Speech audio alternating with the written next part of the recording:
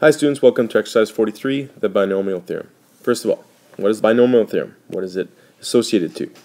Well, it's basically whenever you take a binomial and you make it to a certain power, what you're going to have is you're going to have a pattern develop. So if you take this binomial x plus y to the power of 1, you get x plus y. Well, that's pretty obvious.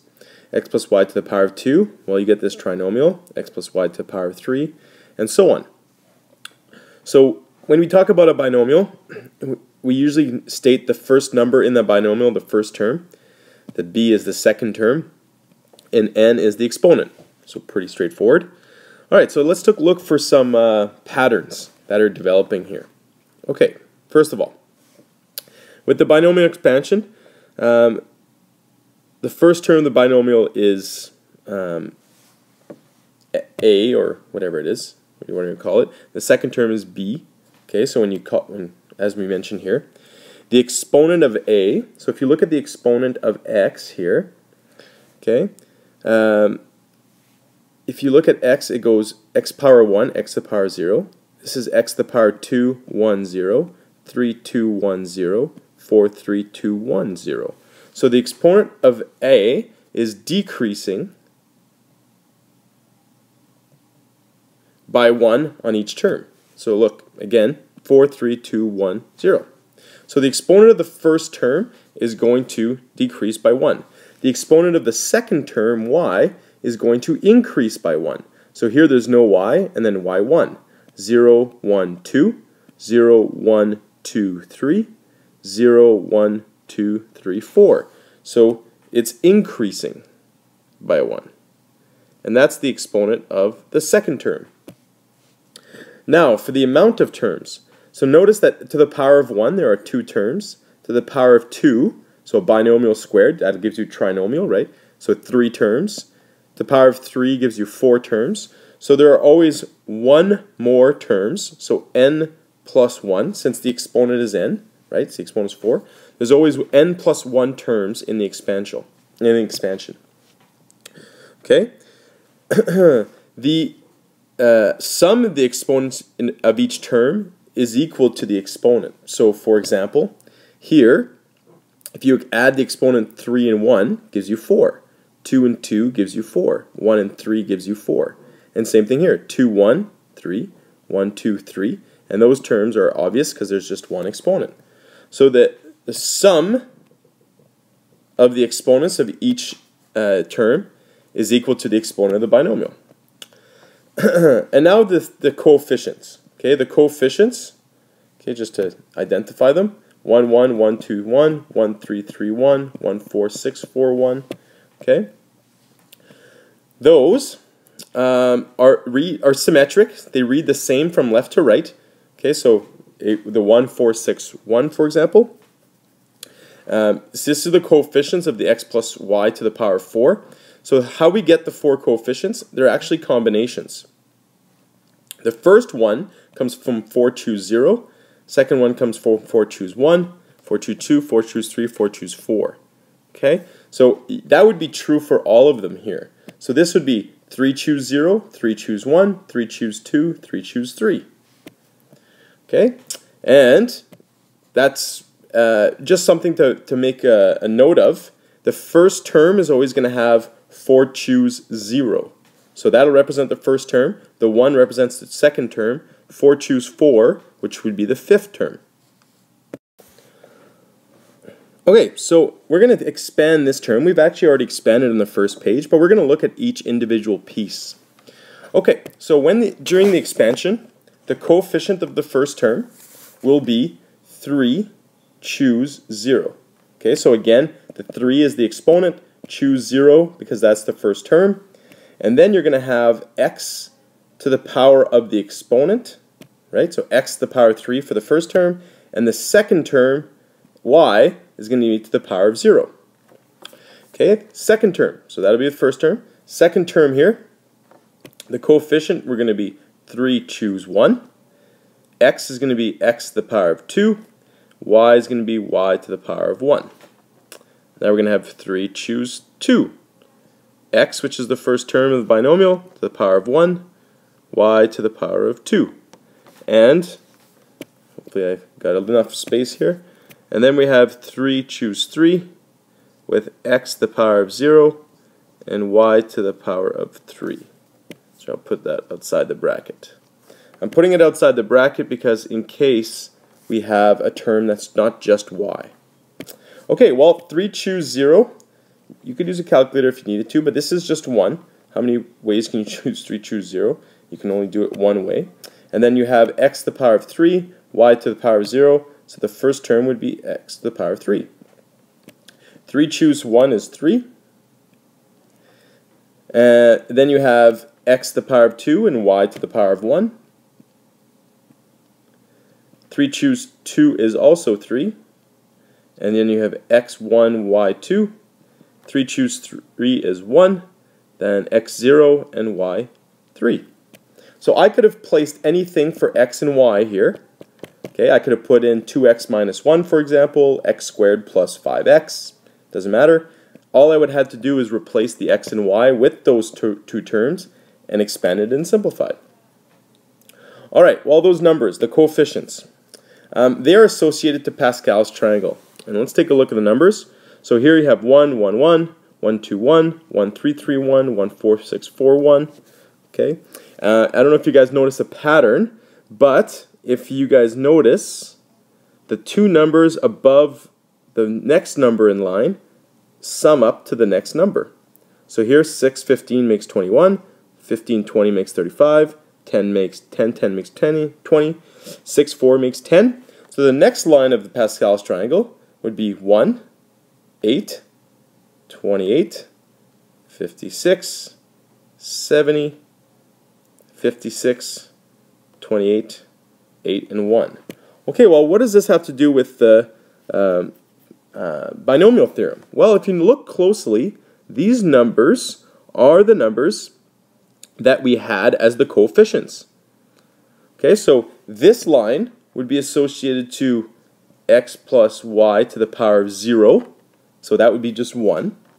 And then this next line over here, that would be x plus y to the power of 1. So if it's the power of 1, both coefficients would be 1, to the power of 2, to the power of 3, to the power of 4, and so on and so forth. So find the connection between Pascal's triangle and the binomial theorem. They are the coefficients of each term.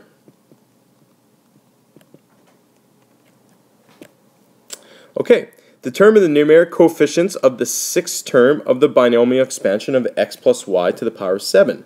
Well, x plus y to the power of 7 is this line. Because the power of 7, remember, this is the power of 1, power of 2, power of 3. So if this is the power of 7, the sixth term would be 1, 2, 3, 4, 5, 6. The coefficient would be 21. I'll just circle it so we can identify it. Okay, there are situations when Pascal's triangle won't give you the final coefficient, right? This won't be the final coefficient of each term. And that'll happen if the coefficients of your terms inside the binomial aren't 1. So, if the terms inside the binomial